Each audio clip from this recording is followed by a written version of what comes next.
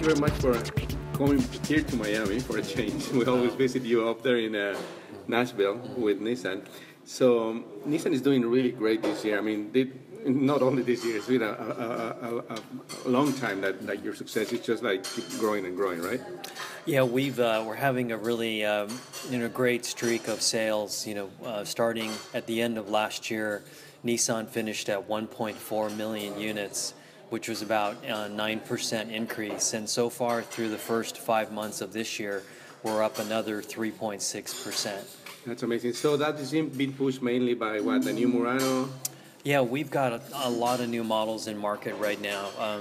The market is just really on fire for crossover products. Yeah. So our Rogue compact SUV is doing really well. And then, of course, we just launched the new Murano in December, and that's up 40-50%. That car is fabulous. I mean, the design of that car is like almost like a luxury vehicle. And I guess that's one of the features that is attracting a lot of new customers. It is. Murano has always been a special product for Nissan. It's got, very focused on exterior design. So it's very emotionally attractive to consumers.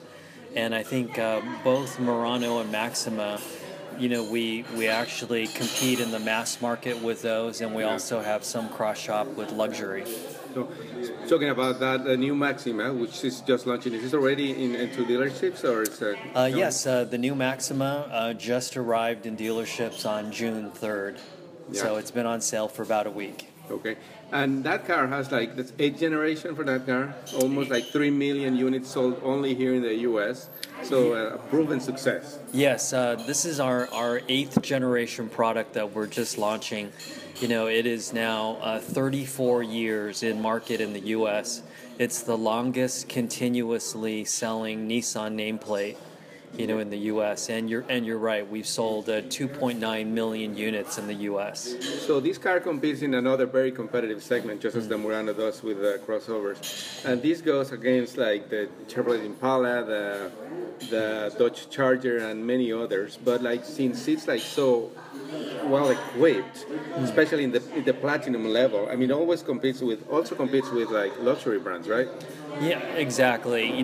We find that shoppers are actually shopping with their total dollars that they have, and they're looking at both mass market brands and luxury brands to see what type of value or what type of performance they can get for that amount of money.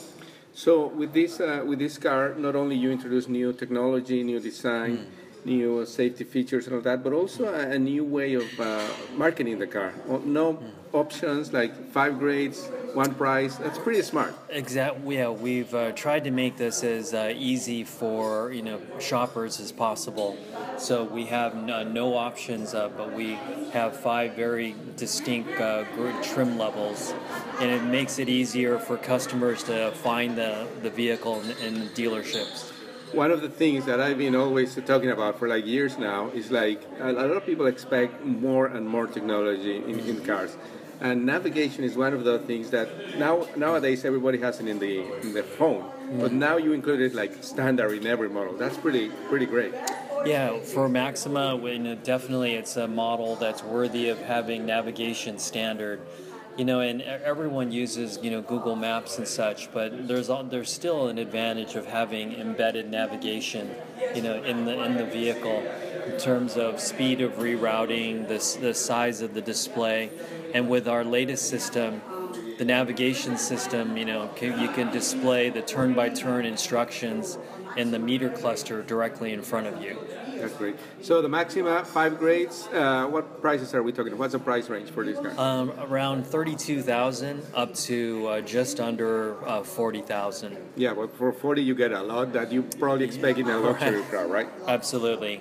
A lot of technology, a lot of luxury-like features, a lot of comfort and convenience, and of course performance. Excellent. Performance, one engine, again, like simplicity, one engine, one transmission for every model too? Right. It's a 3.5 liter V6, 300 horsepower, and 30 miles per gallon combined. Excellent. Well, I'm sure this 8th generation is going to be another success for Nissan, and for sure you're going to reach the 3 million mark with it, right? Definitely. Well, thank you very much for your time, Ken, and thank you for coming here to Miami. Thank you. Thank you. Yeah.